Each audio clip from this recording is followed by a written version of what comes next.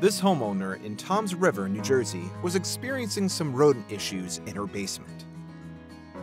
During our inspection, we noticed an opening where the water line was entering the structure through the foundation wall, and as we took a closer look, we found some rodent droppings right below it.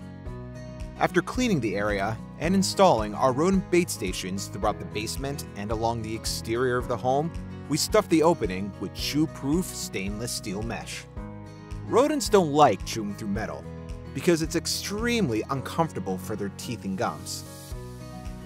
Lastly, we sealed the gap with a premium waterproof adhesive. We're going to return for several follow-up visits to monitor the infestation and replenish the bait stations as needed.